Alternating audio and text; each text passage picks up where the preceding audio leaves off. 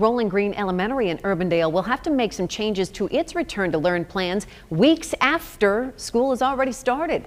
Rolling Green students have been learning online since last month, but now the state has denied its request to continue remote learning past August 6th. The Urbandale superintendent sent a letter to parents saying the district is committed to providing the safest learning environment possible for students and staff. The school board is holding a special meeting tonight to discuss its plans.